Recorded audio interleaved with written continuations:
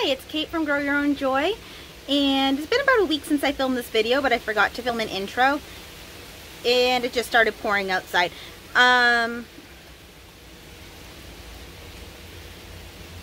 It just started pouring outside, but I'm still gonna film this.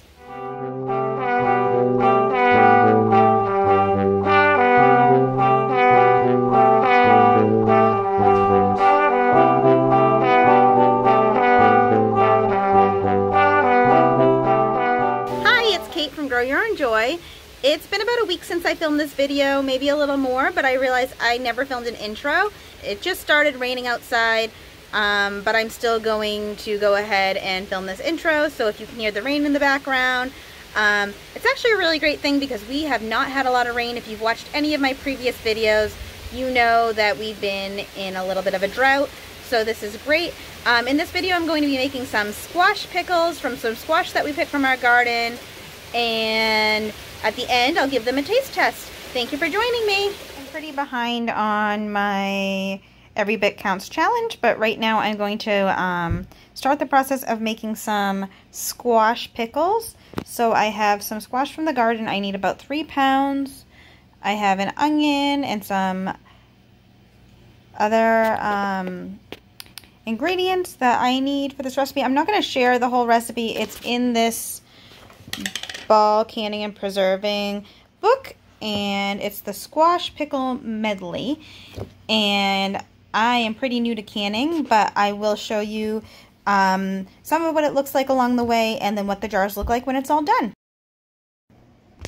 So the only bowl that I had that was big enough for the 3 pounds of zucchini was this gigantic bowl that I got at a yard sale, and I'm so happy I had it because I don't know what I would have done otherwise.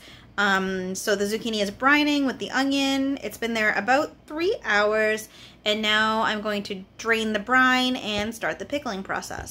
Here are my hot jars ready for the pickles and my squash that I had covered in salt and a layer of ice to draw the extra moisture out of. Now I'm putting my squash and onions into the jars, and then I'm going to top it with the brine. This brine is nice and hot. It's a mixture of vinegar, sugar, and some spices. And I'm just filling it up to leave the necessary amount of headspace. Here's where I had a little bit of trouble debubbling it. The squash kept wanting to float to the top as I tried to get the bubbles out. I lost a little bit of footage where I put it into the canner, but here is the squash after I took it out of the canner.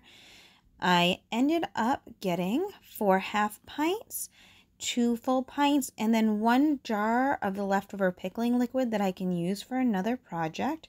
All of the jars sealed, and I haven't tried it yet, but it looks delicious. I'll update you on how it tastes when I try it in a few weeks.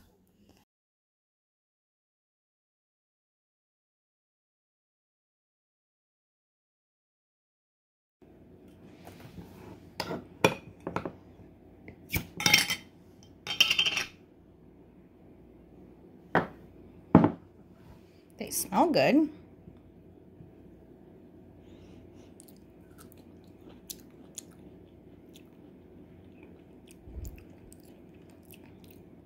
They're a little salty, but they're pretty good. Just like a pickle. It's a week or so since I have made those pickles, and I just tried them. They're a little bit salty, but they're still really good. They're pretty crunchy, and I thought they were going to be mushy, so I was really surprised. The color is beautiful, and I love that I can see that striped zucchini that was in there. So I think this is definitely something that I would use.